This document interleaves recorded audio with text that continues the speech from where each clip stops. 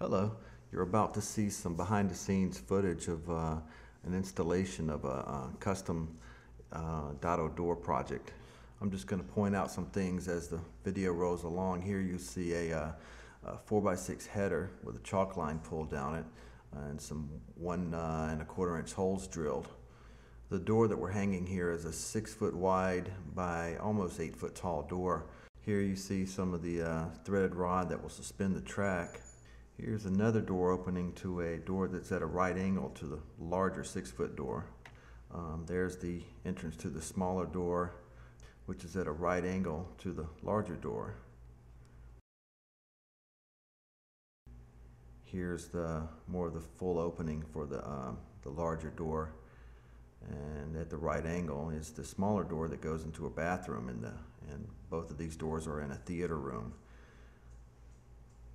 You can see there the header a little more clearly. There's the track that is almost set up to be hung. There you see the track that's now loosely put in place onto the header. The track will get actually lifted up into position after the glass is hung on the track and mounted properly. So there you see both tracks in place. Here's inside of the pocket for the large door. That header, I think, extends almost 14 feet, if I'm not mistaken, or maybe 13 feet. The door is 6 foot wide, and it goes into the pocket 6 foot, and there's an extra foot on the end of it where the motor mounts. There's the track for the bathroom. There's a little close-up of the track just loosely hung. There you see a 2x6 footer that's notched out for the smaller door to go through, and this is the large door that's already hung now in place, and you see we just mounted a little 2x4 stop that sort of limits where the door can go on the back side. Here you see a little bit of trim work that's some pre-primed MDF that will get drywall will meet up against that and go around the edge, and there will be some corner bead on the drywall that'll just finish that out. Here's beginning stages of some more MDF trim up against that glass. Here you see the door guides inside of 2 studs that are adjusted right up against the glass to hold the glass from moving. There's adjusting the limit switch that sets how far the door is going to go inside of the pocket.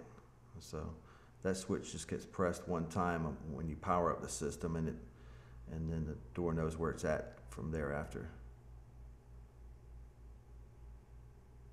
Sort of adjusting the door and getting the trim into position. This is the smaller bathroom door. You see there a bearing block that sits up in the top corner. Here is the larger door that we've just put some the same MDF, primed MDF there. It comes pre-primed in white, and that will have drywall come up to that flush when it's finished out.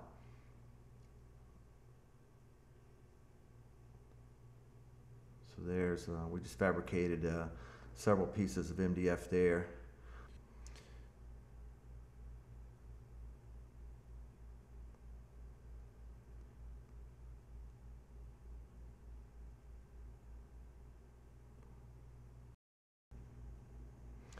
Here you can kind of see how the track hanger gets locked down onto the header with the threaded rod.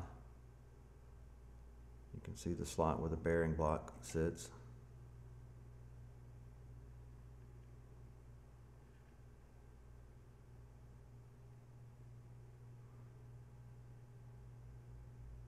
You see the bearing block sitting over on that side above the large door.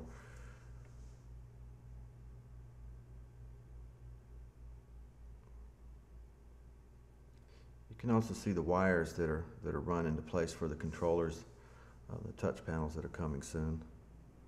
So here is testing the door out with the motor and the controller. This door is quite dirty at the moment. It's got a good bit of mud on it from the mudders that were just there. And you can see the plastic receiver boxes where the touch panels will be mounted after we paint the walls. But you can see how nicely the MDF and the drywall worked out. The drywall was just put the drywall up against the MDF and just mudded over it and sanded it, and it's perfectly flush.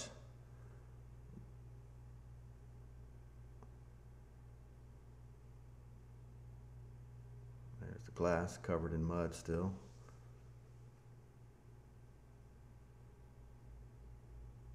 That's testing the door retracting when it senses pressure.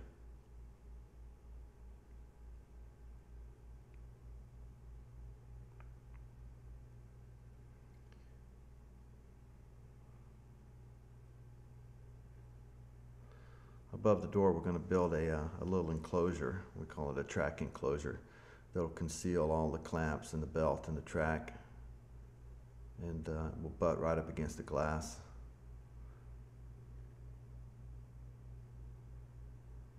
Well, that's about it for now. As soon as they finish painting and we get the touch panels installed in this project, we'll show you the rest of it when it's finished. Thanks for watching.